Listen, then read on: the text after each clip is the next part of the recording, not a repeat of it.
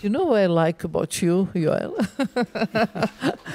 Sounds like a dangerous beginning. I'm curious. I'm sure there's a little bit of a twist. Yeah, there's a twist.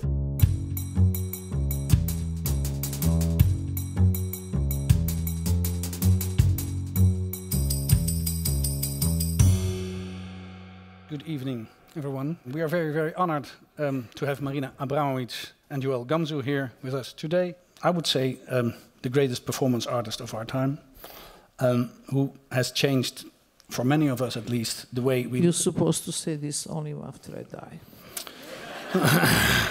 There are so many death threats nowadays that that's maybe... I died already 4 times this week, it's okay. At least, because you both worked together for the past weeks and years, actually, in performing the 7th Death of Maria Callas. So you died many, many times these weeks. Let me say just a little bit about Yoel Gamzou. You are a conductor, I might say one of the most gifted conductors of his age, although I might only be able to say that after you die. I don't have any problem with that, so you can say it now today already. Good, good. I'm happy with that. Conducting all over Europe in the main opera houses and theater, music theaters in Europe. Also famous for finishing the unfinished Mahler Symphony No. 10 when you were very young. First of all, I would like to look at one of the fragments of the 7th Death of Maria Callas.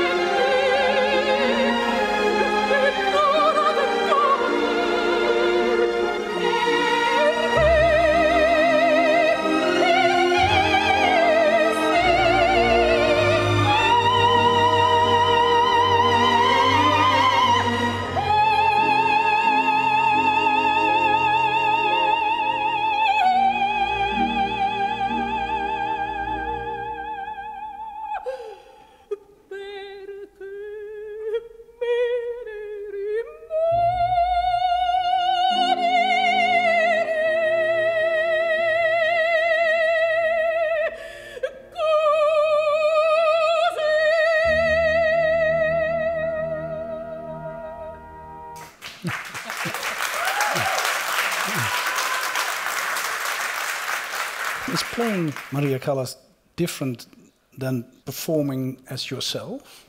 Let's start. First question would be why I'm doing this all. Why performance artists start doing opera? I don't think it was an opera, but close to an opera. Yeah, close to an opera. Yeah. And if you tell me 10 years ago that I will do opera, I think you're crazy. I will never touch this really, quite ancient form of art, because opera is very different than performance. But I think that after 50 years of career, I'm so secure in performance that I think, why not trying something new and different? First of all, there are two things here. The one that I perform for every dead here in video, and then I also play the 8 deaths, which is actually on the stage. Yeah. Playing Callas in her last, in the bedroom where she died. But that play Callas in the bedroom she died is very much mixed with my own story, because the photographs which I'm looking, and they are not photographs of Callas and Onassis and Zaffarelli and Pasolini and the people she worked with. They're my own life, my own photographs, my own wedding, my own, relationships, my own, complicated relationship with the mother and everything else. So I kind of mix up her story and my story in one, so that was easy for me to connect. And then also Willem Dafoe, he helped me very much to actually explain to me how you can be in the character and play this character without actually thinking that acting is wrong, that I always thinking acting was wrong. Yeah. I think the theater is fake, the public, sitting in the dark, somebody's playing somebody else, you have to repeat, you have to rehearse. Everything what performance is not. But you don't really play someone else. Huh? Not, I don't think this at all. No, I don't think anyone does. Because you always do and you don't at the same time. Because you always bring yourself to a character, even in theater. Yeah, but this I really kind of have to get into that, and I think I did it. In every of this scene, I was kind of physically and mentally feeling that I'm dying. And then we only made the 7 deaths of 7 characters of different theaters, operas. So that we have Tosca, Traviata, Madame Butterfly, Lucia Lammermoor, Carmen, and all them. And then I was feeling that something was missing. And this was missing the death of herself, the Callas herself. And this was the one that I actually play her spirit more than anything else. And this is the only time that you really heard her voice in real. And the rest was on singers. But all these roles, Callas played herself. And the idea was that actually in her mind, she'd been killed by the same man over and again. And this is Onassis, who actually broke her spirit. And she died for actually broken heart. And I felt this was the kind of interesting to actually only put the deaths. Nobody ever actually got this idea, just to play deaths. That's it, end of the opera. I always make fun that each opera is 3, 4, 5 hours, but the deaths are shorter. So this one is only 1 hour and 32 minutes. Not so bad. You said, Willem Dafoe reconciled you in a way with acting. And you said also, I think, in No Intermission, that the theater for you was sort of the enemy. Because in the theater, blood was fake, and in performance, blood was blood. Yeah. And which was... Theater is ketchup, yeah. Yeah. So now you know how to act? Did it reconcile you with the theater as make-believe or no, fake, I definitely think that the theater has its own magic and is so important, and as a dance, as a theater, as opera. And to me, it's so interesting to kind of cross these borders, because right now, I've done so much of the stuff of pushing really mental, physical limits already. So I'm interested to explore different aspects. But to me, it's also this work will never be possible without incredible collaboration with the great people working with this in this piece. I mean, we have Nikodievic, who created Marko Nikodievic music. We have Marko Brambila, who create all the generated clouds. We have the Petar Skalman, who made the text. And then we have Yoel, who put all this together. Because, for Yoel, it's not easy, this work at all, because every time he have to deal with the different singers and you have to deal with a different orchestra. Every time, every opera, wherever we play around the world, he starts with 0. So I want to ask Yoel how that works for you, because it's not that you have orchestra who is touring around and know every note. Everything is a beginning each time. Yeah, but I want to start from another beginning, actually, of where we started when we first met about this piece. And I think that when I was first approached to meet Marina and to do this piece, the thing that hooked me, I didn't know much about Marina, but I've loved Callas my entire life. And that's what connected us right away. Because Marina, how many years have you been into Callas? When I was 14, start. So let's just say a while. And for me, I was even less than 14. And for me, she symbolized actually the I would say, the only interpreter I know who, as Marina says often, who literally died every time she went on stage. And you could say there was no catch-up. I think that this woman, somehow, a part of her died every time she went on stage, every show.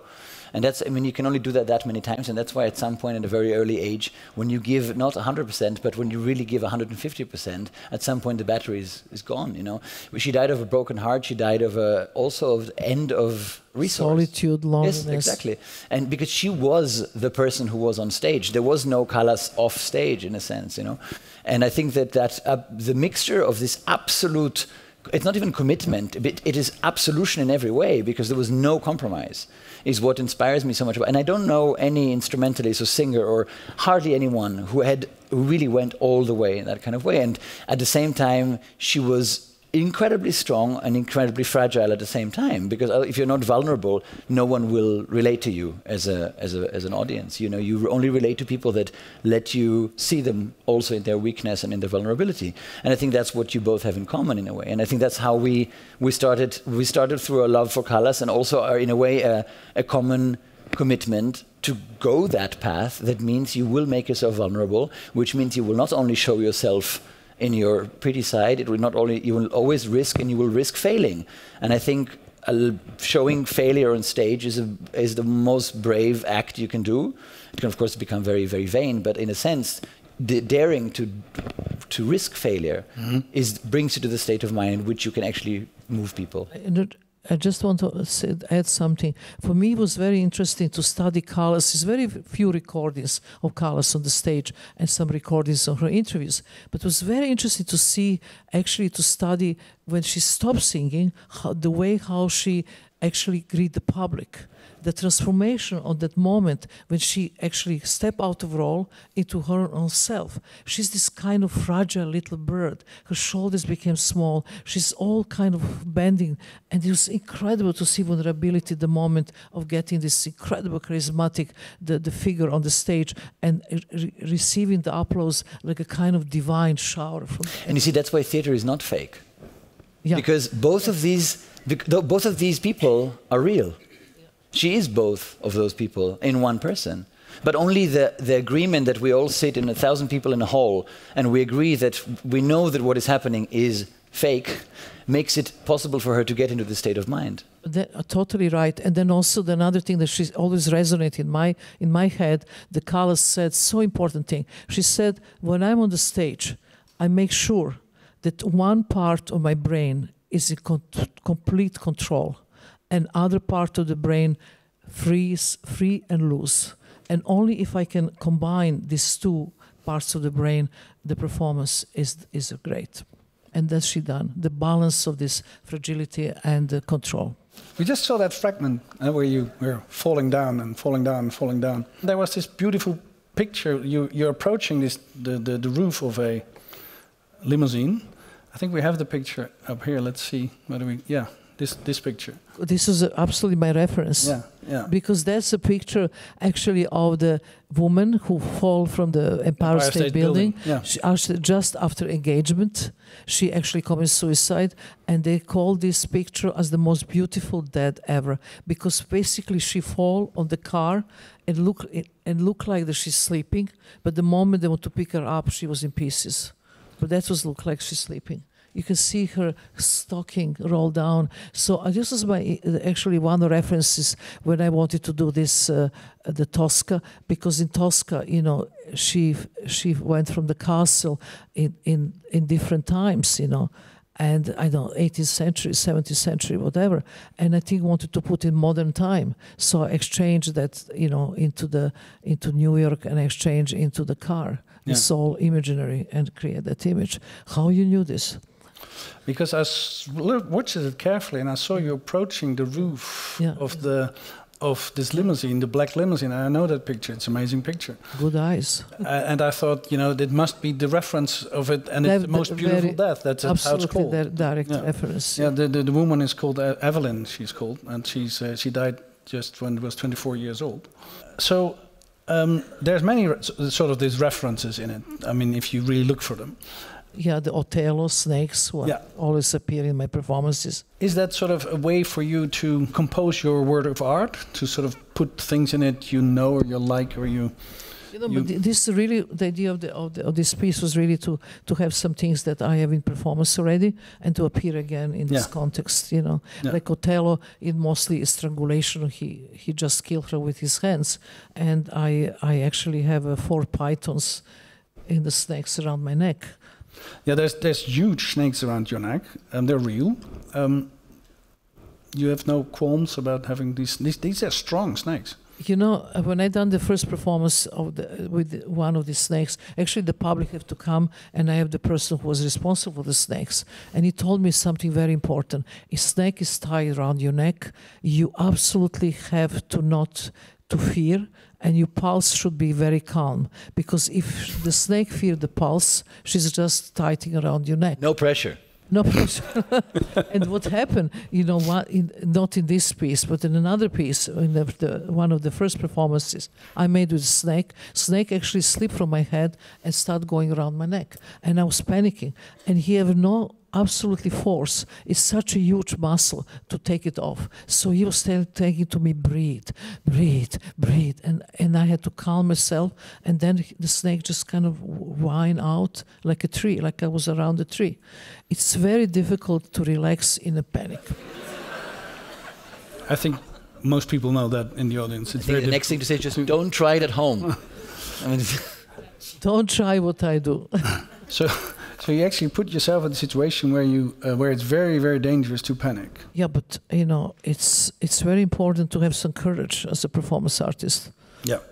I came from the parents, both national heroes. You know, I have to kind of prove myself. Because they were under resistance against the Nazis. Absolutely, yes. This is all about proving it to your parents? No, I'm going to tell you a funny story. When I decided with Ulay to walk Great Wall of China, very important for me was to call my father. Because my father, in the Second World War, there was in every book of history at that time in my country, they was talking about Igmansky March, this march through the mountain Igman. And that march was so difficult, and the Germans was following them, and there was these partisans. They have to go through this huge mountain in the middle of winter of -25 with hardly any clothes, with the naked feet, because no shoes anymore, through the frozen water, and there's so many people died on that side. My father was one of the maybe few hundred people who survived that march and came from the other side. So when I was going to the Chinese Wall, I call him and I say, I'm going to walk the Chinese Wall. And he say, but how long is this Chinese Wall? I said, 2,500 kilometers my part, 2,500 kilometers Ulay part. And he say, but how long is it going to take? And I say, I think around 3 months. And then I say, you done Igmansky March, I can do this. And he looked at me and he said, you know how long was my walk? And I have no idea, because this was history, this was legend. He said, 1 night. I was impressed.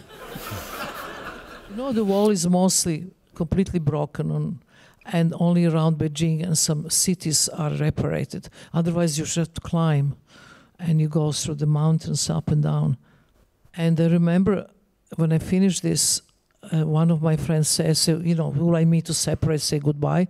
One American friend said to me, why didn't you just make phone call? You're walking there, you're walking towards each other, you and Ulay. I was wondering, because you said, this is a quote from Marina Abramović, contact with the public is absolutely essential. Because if a performance doesn't have the public, the performance is non-existent. Because if the public is not there, the performance is non-existent. Is there an audience here? Is it the performance? No, the audience was just, you know, not there. And this was so different than anything else Ulay and me done, because in the non-existent performance, we just actually, it was, even at that time, was no social media. But, you know, people knew that we are walking this wall. So after we finished it, it was very important to me, in my case, to create something I call transitory objects. It was a sculptures that I actually kind of can make public see what I went through, and have the, you know, and Ulay made his own work, I made my own work, that we can include public in experience. But because what is the public was not there. Where the work becomes a performance? Is it the moment that you are doing it, or is it the moment that someone else is perceiving it? No, to me it's important presence of public. No, but in that case. But there was no public. So exactly. To me it was, you know, we can call this action. two of us actually towards each other, walking to say goodbye. And that looks like such a romantic love story. But actually, we have now film, which become the work. But performance public was not there. And I think for me, there's so many artists who can actually do performance in their own studio and then film it and then present as a video to the public. But to me, presence of public is everything. Well, exactly, that's what I mean, because the documentation of a piece, and we have the same in music. I mean, I'm personally, I resent CDs in so many ways. I think that a documentation of a piece of music is never the piece of music. And so even people that have gone to a specific concert and then years later they listen to a recording of that concert, they're usually terribly disappointed because they had this experience, and the experience had to do with how it sounded in the hall, how the person that was next to them, how they slept at night, their mood the day they came in, the magic of the collective experience with other people. And then 30 years later they listen to a CD of exactly that performance and they go, well, it was all right, but it doesn't have that magical effect, of course. And that's something you can never reconstruct. I totally agree with you. To me, this is why performance is such a time-based art. You have to be there to experience. And this is also a material form of art, because when you bring home the experience, you can't hang experience on the wall like a painting. You really have to have, the only what is left with you is memory, and you can narrate the experience to somebody else. But actually, it's all But that's almost emotions. like a new work then. The narration. Yeah, that's true. That's a new work. Yeah, it's funny. Aborigine culture is exactly based on narrative culture. Yeah, you say that in your book as well. But wait one moment. So you're saying that if the recording is not, so listening to a CD in your car or whatever in your room is not art.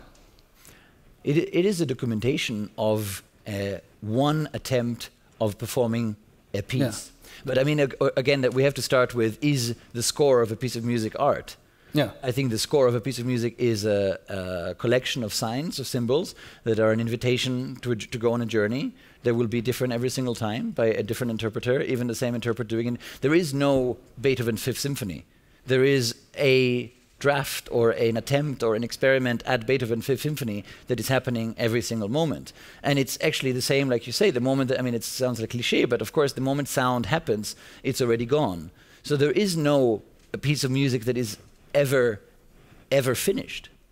And so do I think the documentation of a performance is the piece of art? Absolutely not.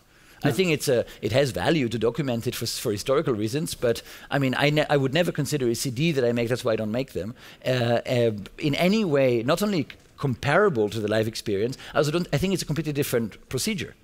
It's and it's funny, I had an experience recently actually. I think I told you that last week. I just did a Carmen in Hamburg. Yeah. The Carmen. And apparently a lot of people got very angry about the way I did it, which I still don't really know why. But it seemed to shock a lot of people, although I never meant to shock anyone. It was just one reading of a piece. And I got so insecure after the dress rehearsal because there were people coming to me telling me it's the greatest thing they've ever heard, and there were people telling me it's the worst crime against music they've ever heard. And it was just these two extremes, and I thought, okay, well, something must have really upset people. So there was a recording of that rehearsal.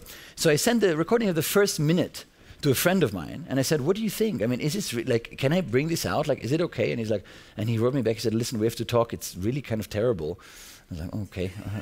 And he's like, "Okay, well, yeah, you see, I mean, the tempo here and this there, well, it doesn't really work, and this problem and that problem." And I was like, "Oh my God, I'm opening in 2 days, and my dress. I mean, the dress rehearsal was apparently dreadful. I didn't know what to do, and I could only do it that way." And I mean, I did it in a similar way in the premiere because I can only do it the way that I believe in it. Same friend was there and he came to me and said, "It was incredible. I mean, I've never heard it more convincing." I was like, "Wait, but I just did the same thing." He's like, "Yes, but it doesn't work at all. When you sit with your headphones at home and you hear a dry, it's like, you know, when you take a flower and you put it in a book and you have a dry flower. That's not a flower. A flower, if it doesn't smell, it's not a flower."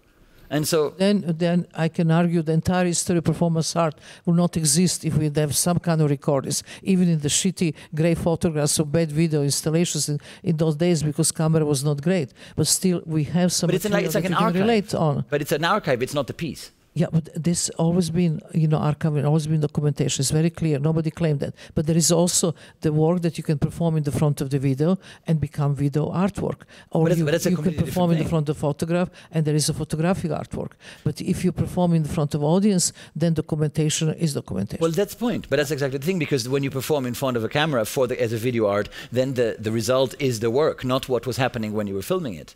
But to me, it's so the old story of documentation and real and what is not real is such a big deal. Lots of thoughts I have about it. Like, to me, with artist is present, I've paid so much attention to actually record this piece real time.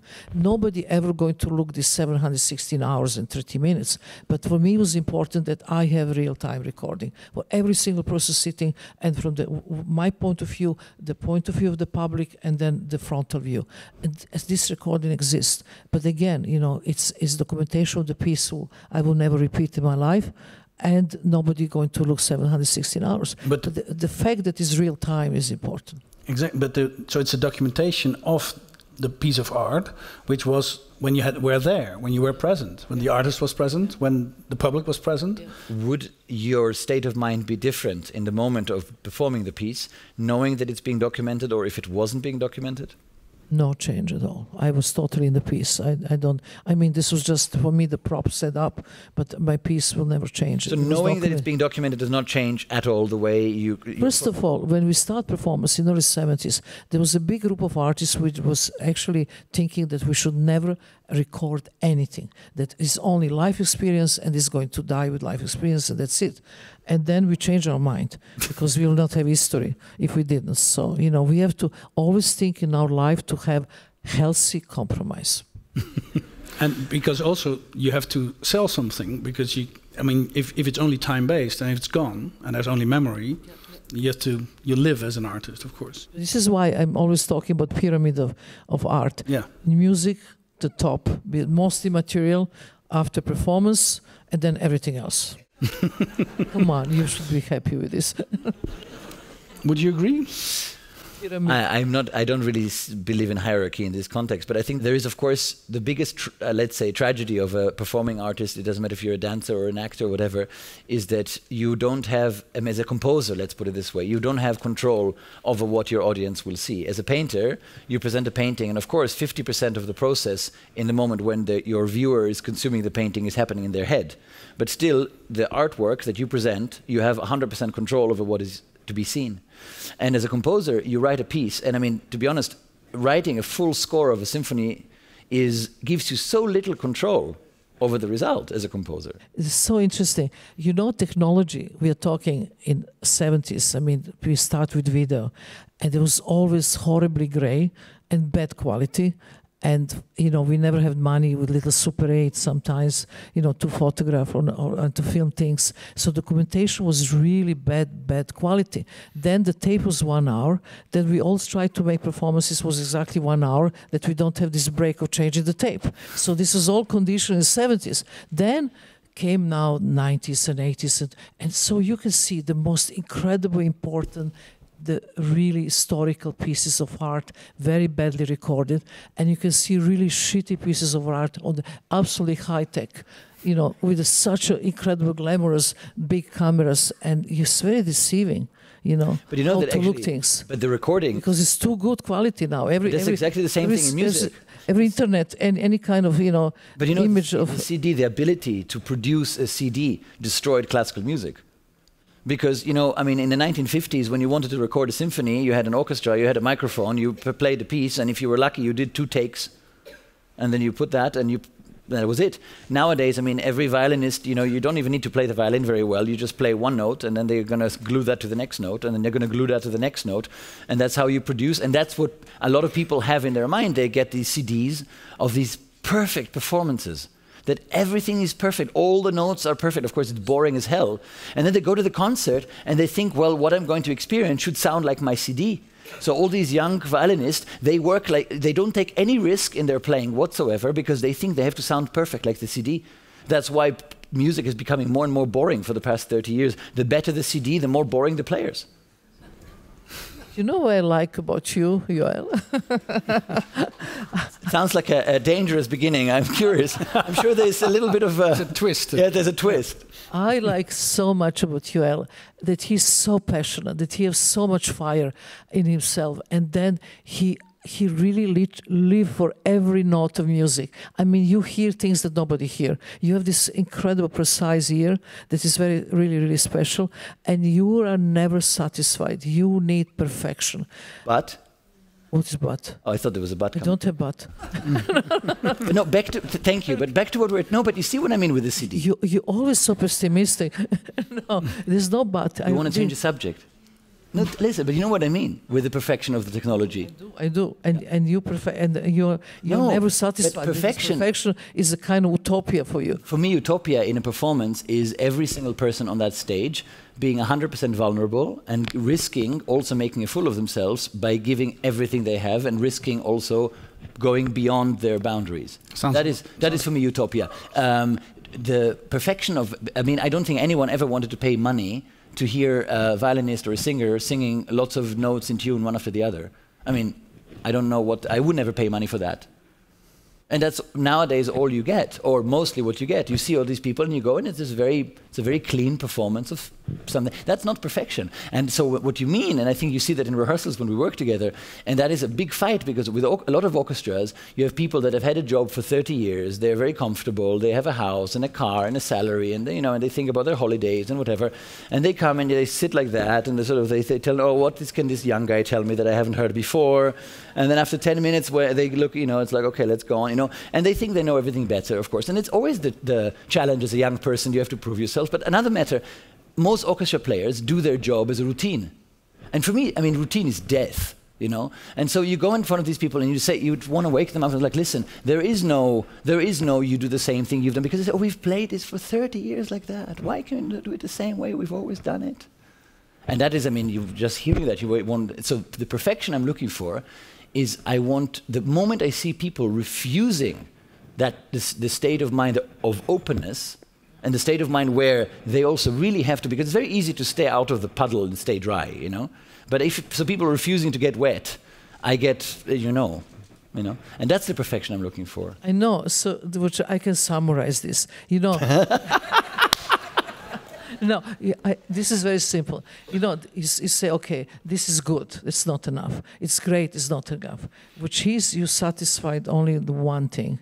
If you say, this is wow, when it's really. No, but it's also if it's not good, not bad. It's not about good or bad. Not great, but it has to be the only truth for that moment. Yeah. But if it's already the same at the next moment, that it's in a way not the truth anymore, because you can never reproduce the same thing twice. The day I will play a piece twice in the same way, I will quit. Actually, somebody wrote about your art in the newspaper that oh my God, you were not capable of doing the same piece twice in the same way. What a compliment! Did someone say that? Yeah. In Dutch newspaper? No, in a German newspaper. Oh, yeah. Really? Yeah. And oh, lovely! I didn't know that. And I think probably they meant it in a bad way, but they probably meant it in a bad way. It's a great compliment. Yeah. Yes. No, I'm not. Absolutely not. No. You go into on stage, and something in the air is different every time. Yeah. I mean, if you do an opera series and you have 8 performances, or like now we did 4, every time you walk on stage, you feel right away the musicians are in a completely different state of mind. Different audience, you feel it right away. The first woman, so it could be a man also, row 3, I feel it already, different atmosphere. So, Yoel said it's about risk, it's about taking risk. You must be thinking the same about performance, taking risk. What do you think? Yeah. But the fact is, the important thing maybe about it is that you don't know the outcome of the live performance. That it's no, but it's not about risk so much. It's really going to the territory that you've never been, and also not be afraid to fail. And if you fail, it means that you just stand up and do it again. Yeah, and that's really, really important. Sometimes also watching the failure is for people more inspiring than to watching you succeed. Yeah. Somebody said that the success have to relate to how many failures you had in your life, because every failure moves you a little farther, and that's something that everybody afraid. And if you don't afraid of failure, that means you're repeating yourself, and you repeating yourself is so boring, and then you just you please market, and consumption of art, and it's not what we do. Not you, not me. And it's creating it every time anew. You know, it's so interesting how the art became such a big commodity and is attached to big prices, and how few people actually don't care about that and really creating art because matters. You know, if you look this, like in old days, in the 70s, this beautiful little book of Patti Smith, you know, with her life with Marpeton, and in that time, the book is called Just the Kids. And the time of 70s and 80s, people was doing art because they wake up in the morning, they cannot do anything else. They have to do art. They never even think that they can sell what they're doing. They didn't think about art market, didn't think of any of these things. Because art was like a breathing. You could not stop creating, you know. And that's really true stuff that we always have to remember. Why is it important to make art? Because you might as well just consume it. What's wrong with that? You know, it's very simple. It depends who you are. If you're an artist, the art is like a breathing. If you're not an artist, you do something else. But this is all I know to do, and I'm doing 50 years now, and I'm not stopping it soon.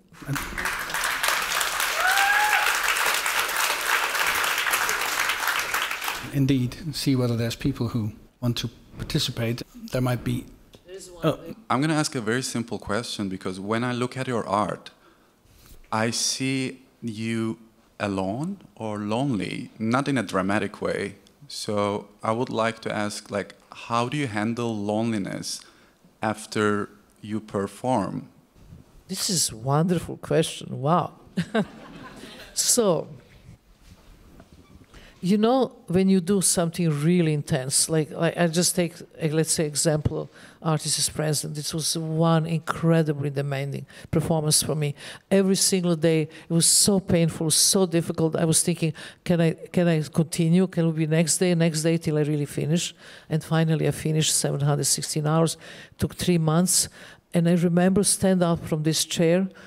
I felt that I'm changed, I'm different, something really happened. I went home alone, took a long, long bath, and I could not sleep. It was like, I was in some kind of very, you know, it's not really loneliness, it's more solitude.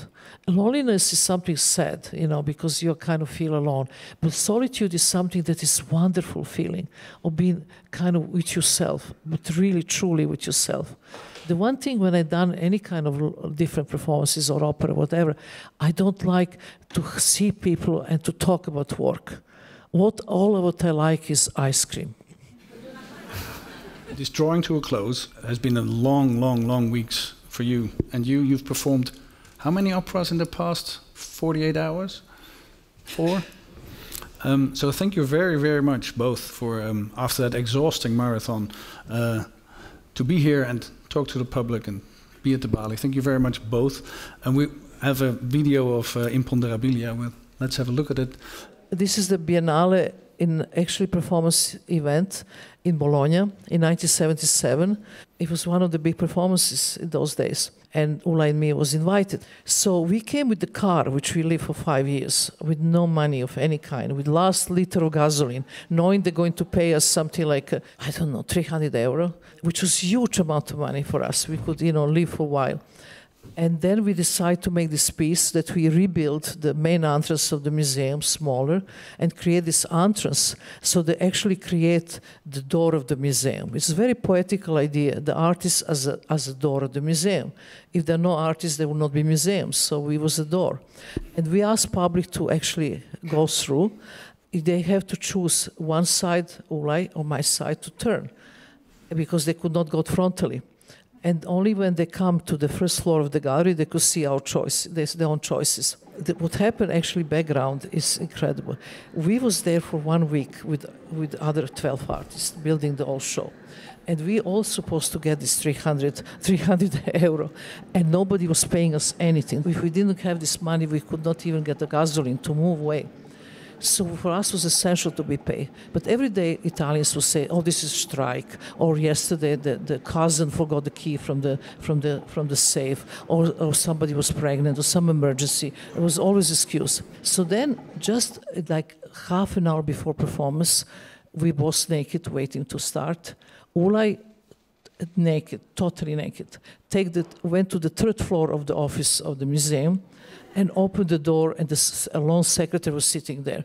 And he looked at her and said, "We want our money." She was so shocked. She had the key right away inside the door. Take the key, open the door, and give this 300 euro. So now, 300 euros, in that time, there was a paper money Italian. This was such a big money amount. It was all in paper, huge block. So he didn't know what to do with this. Now he's naked with his money. So he looked in the rubbish bag, and he finds some plastic, and he type everything in plastic, and with the rubber, he already performance going to start. So he ran into the main toilet, and they put in the top, in the water to float. So now I had no idea about all this, and we are now start performance, and I see incredible worry in his face all the time, and I was thinking he was worried about performance, but he was worried about money to be flushed. Thank you. Thank you.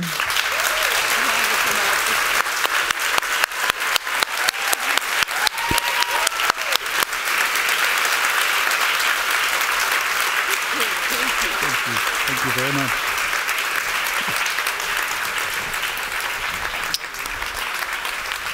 Thank you.